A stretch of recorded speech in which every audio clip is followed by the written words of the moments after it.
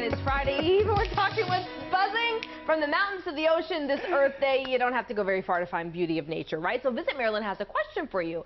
You only have 3. Which ones are you picking? I don't know. It's tough.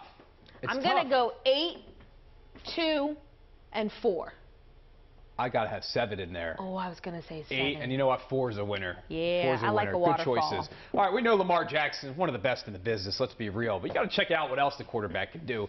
He gets buckets. Jackson, Hollywood Brown, they had some fun at Dick's Sporting Goods. You know when you go in there, you just pick up the basketballs, you're like, hey, let me play around a little bit. They played horse, taking shots from all across the store. They're dribbling through the clothes.